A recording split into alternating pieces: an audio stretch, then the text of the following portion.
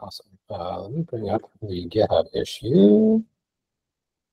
So this is probably the cornerstone of our V1 is this minimal Python SDK. So today, we basically got one repository in OpenHands, and it has all the things. It has all the logic for driving our agent forward.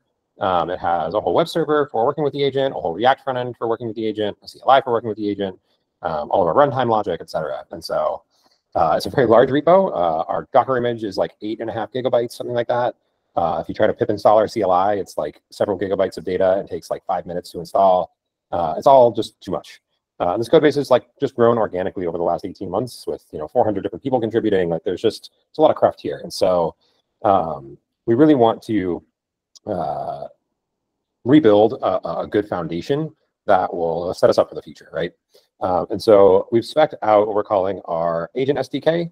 And the idea is something super lightweight with very few dependencies that can allow you to drive an agent forward with all of our best-in-class logic for running software development agents. And so you can see like some very basic hello world example code here. You create an LLM, you define a tool call. It's just a Python function, and then you can start an agent. Give it a quick prompt, and it'll use the tools at its disposal to do this thing. We are going to include, separate from the main package, but in the same SDK repository, a bunch of default tools. It's not a bunch of default tools, really like some defaults tools for like browsing, sorry, I think we're going to use browser use MCP for browsing, but at least for executing bash scripts and file editing, so that you can have like a MVP agent. We'll have first class support for MCP in here as well. I think I have an example, maybe not. Yeah, I can have a real example later. Yeah, cool. Meeting here is just like a super simple way to drive agents forward. We'll factor this out into its own repo, and then we'll become clients of this with our CLI and our server. We'll use this under the hood to actually manage agents. Any questions there?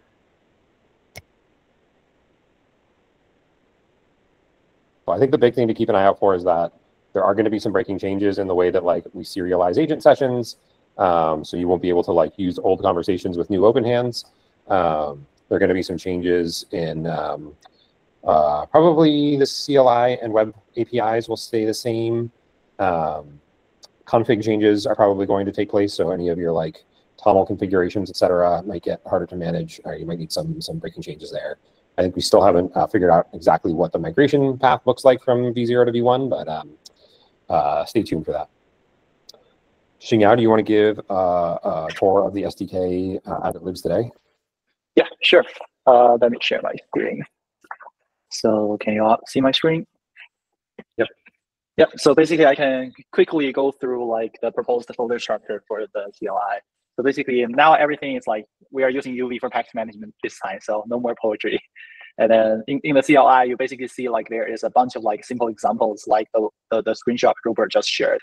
And then for SDK, we actually have like two packages. One be like the SDK, and the other one to be tools.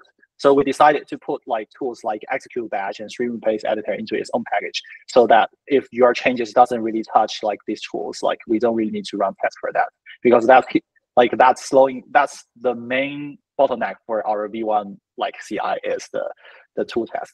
And then within SDK, we basically have like agents config. We have the concept of like context, conversation, events. I'll talk more about this in like a whole lot of examples. And then basically to set up this CLI is like really easy. If you want to develop it, you just git clone and then do a make build. And then the Hello World example, this is something that Robert has shown, and then this is the actual version we are using in development. For core concept, we have like the agent concept is like the central orchestrator that coordinate between like the language models and tools, probably not conversations. So you just need to pass in like a language model as well as the tools. For LM integration, it's similar. We also have an LM registry, although I imagine most of the people who are using SDK directly won't really need it. It's basically for you to manage like different LM instances and aggregate costs among all of them. And then for tools, we have like a simple patterns. For example, we have some predefined tools like Robert mentioned, which is like the essentials like bash execution and file editor. And by the way, right now the bash support both tmux and machines without tmux. For example, if you have like a through sub process, and then both of those implementation have like the advanced support for interactive bash command. So basically, the agent can just go into the interactive Python and interact with the shell instead of like getting timeout and stuck there. And then for a more advanced pattern, you can actually explicitly define a batch executor and then pass the batch executor to the execute batch tool. And then we can later reuse this role like executor to define your own custom, for example, custom tool. For example, here I'm defining a custom tool called like grab. And then what I do is like, I just need to define the action, like the action, the observation, as well as how I want to execute it. And when I execute it, I simply reuse the batch executor here to pass a batch command into this executor and then get back my result and parse it into my own type of like grab observation. And then for conversation, we basically have like two main APIs, like send messages and run. Basically, when you send a message, and then the agent is not going to do anything. And then when you do like conversation.run, the conversation will start running until the agent enters a await user input state. And finally, for context management, as a lot of people are aware, we have the concept of micro agents in V1, in V0. And then V1, we sort of like aggregate all these type of things that are going to be put into the context of the agent under this agent context. So it supports basically 3 arguments. The first one is like micro agent. You can pass in a bunch of like repo micro agent, not a micro agent, and you can also specifically define like system message suffix and user message suffix. And to get started, I guess I can do a quick demo of the micro agent. Yeah, basically you can see like the system message suffix is injected after the system message, and here is the content of like the repo.md, which is like the repo micro agent we just defined. And then yeah, are you a grumpy cat? And then the extended content here is the user message suffix we just defined. And then yeah, this is like how it works. And then in this PR branch, we also do support MCP. I can actually show the code for MCP. It's extremely simple. So we decided to go with like this very common like MCP JSON format config. And then what we really need to do is like just passing this MCP comment into this create MCP tools from the SDK. That will gives you a bunch of like MCP tools with the pre-configured like executor. And then you're simply extending the list of tools you're defining. For example, previously you have batch and file editor. Now you just extend these tools with MCP, with the tools you got from MCP, and then pass this to the agent, and that's it.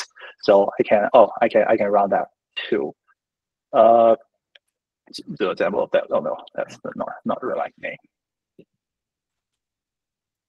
As you can see here, we see like there is an additional fetch tool being added to the system message, and then the agent is able to use that fetch tool to call like to create like fetch actions and fetch content from like the OpenHands repo.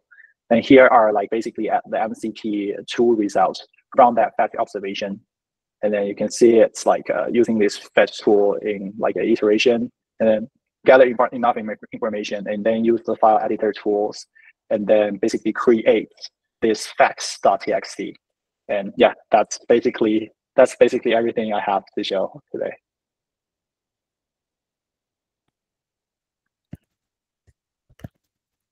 Cool. Thanks, Xingyang. Thank you. Do we have any questions about this? Anything that Robert talked about or Xingyang talked about, feel free to drop in the chat or unmute. Can I give a couple seconds for that? Yes. Yeah, I just want to say, like, one of the things I'm most excited about for this is that it'll make it super easy to plug this into like other things that you want to do with OpenHands agents. So like up until now, it was just really hard to use OpenHands as a library, but like using OpenHands as a library will get a lot easier now. So I'm very, very excited about that. Yes, do you have a question? Yeah, so I have a question. So currently OpenHands is primarily used for coding purposes. So when it's available, like when it's possible to be retrieved from the SDK, is it possible that it can be extended to perform tasks other than coding? Yeah, absolutely. The agent SDK on its own doesn't really have any coding specific logic in it, right? It's really just an agent. You can throw any tools you want at it. We have seen people use OpenHands as it is today for non-coding tasks. I think it is really helpful, even if you got an agent doing like document extraction or something like that, to give it that batch runtime and like really give it all the things it might ever need to do. You know, giving it the ability to like write and run code can be really helpful for whatever task it wants to accomplish. So yeah, I would say there's definitely a lot of room to use this for generic tasks. Okay, so basically this SDK can be treated as a generic boilerplate, as a framework for agentic application. Right. This is what it was originally. Okay, got it. I think the best way to think about it is if you want to compare it with something like LangChain. LangChain, the idea is you string together a bunch of like weaker agents into like a larger agentic system. That's not really what we're aiming for here. We're aiming for this to be like one really good agent that can do lots of things depending on like the tools that you provide to it. And by default, it'll be good at editing files and running commands, which makes it a good coding agent. But you can also throw in a web browser if you wanted to read web content, or you can throw in an MCP that interacts with linear if you wanted to read through all your linear tickets and go in and resolve them or something like that. So like by default, good at coding. Additionally, possibly good at like lots of other things if you give it the tools it needs to do those other things.